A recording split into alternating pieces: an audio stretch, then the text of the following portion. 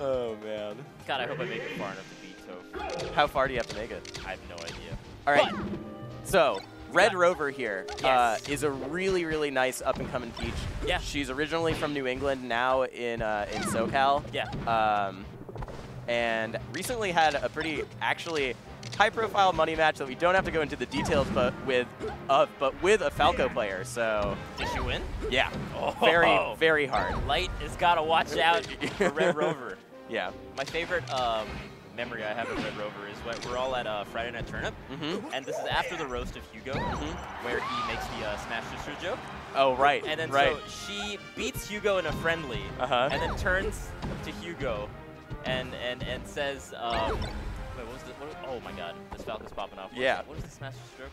It's like you got chosen for the roast. That's like getting third at a Smash Sisters event. It was something like that. Right. Yeah. And she was like, oh, you wouldn't even get third at a Smash Sisters event after beating him. Yeah, exactly. After beating him in a friendly. I was like, let's go, RedRover. That was sick. I like RedRover. No, she's sick. She's dope. She's actually really good. Yeah. From what I've seen of her in friendlies and tournament. Right now, though, Light, I was really impressed by that. A lot of the percent that he has on her right now came from that one combo, which had some really nice follow-ups. He's hitting his pillars nicely, which is a little bit of a hard timing on Peach sometimes. It is.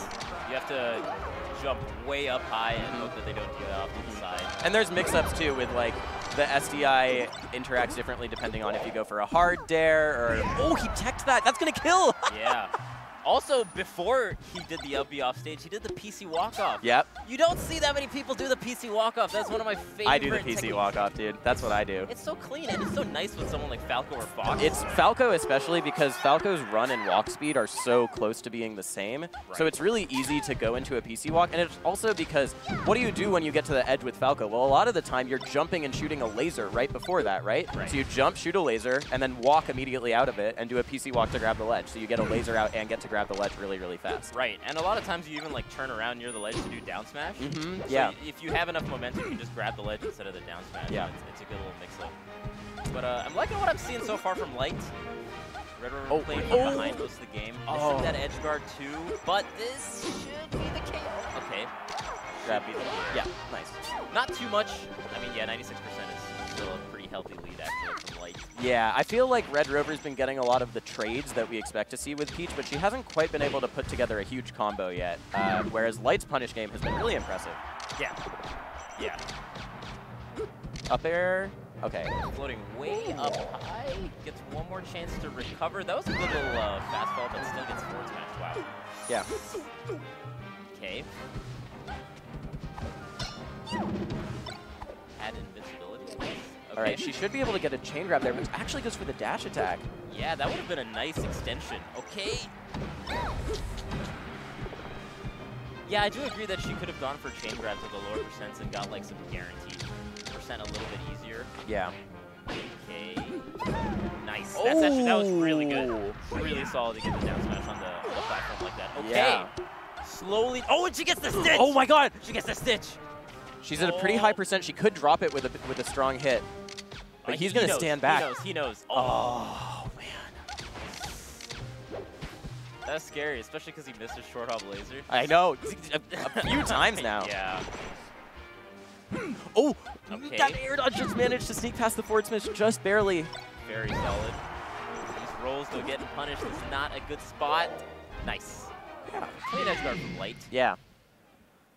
Light definitely seems like he knows what he's doing in the matchup. You can tell it in the practiced punish game, and also the way that he's been dealing with high recoveries and float recoveries has been really good. One thing you can do against Peach that he sort of did is, so when Peach recovers really high with her float, a lot of the time what she's doing as a safety net is she's going to do a dare, so if you jump up, you just run into the dare and like get poked by it and have to fall back down. Okay. So if you can bait the dare, there's actually a pretty significant amount of end lag after that before she can do another one. Okay. So you jump up, she dares, and then you wait and jump up and forward air, or up air or bear her again when the dare ends. Right. If you time it properly, you can definitely punish the other defensive option. That makes sense.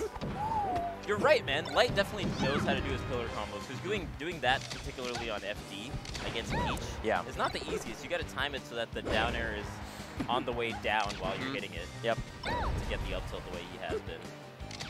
He's also been really safe with his aerials on shield in general. That last nair right there was really, really low and late on shield, so he actually managed to shine when she tried to shield grab him.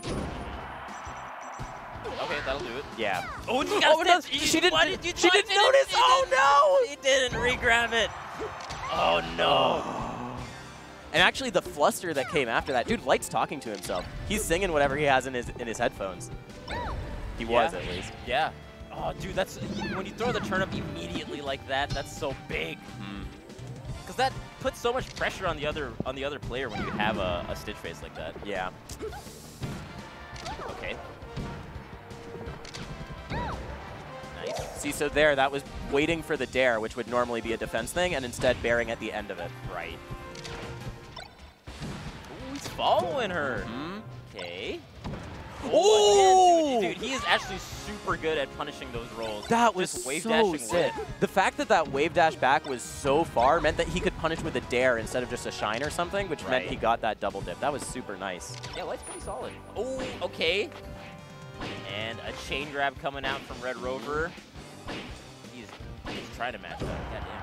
All right. That was interesting there. You saw that on that last one, she actually didn't go for the pummel. I wonder if it was to mix up the DI on the throw or something. Right, because she did pummel every single time other than that last one. Forward throw should end it here if she just grabs ledge. Yeah. All right, really even. It's nice to see now. Now we know, and Light knows too, that the chain grab is in her arsenal because we didn't know from beforehand. She drops it there, but... Right. She did counterpick FD, so it seemed like it would be something that she's pretty comfortable with. Yeah. Oh, okay. Oh, not a great trade for RedRover.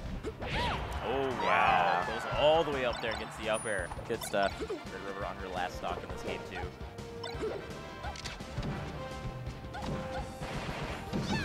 Oh, wow. That was nice. That's a very interesting down air out of shield. She is letting Light grab the ledge a lot, and Light is making full use of that every single time he's going right to ledge. Yeah. Okay. Manages to clean it up. Yeah, back to even, and she gets one grab. That could do a lot of percent and neutral her off stage. Yeah, we'll have to see. It's at the low percent. Oh! Oh! No!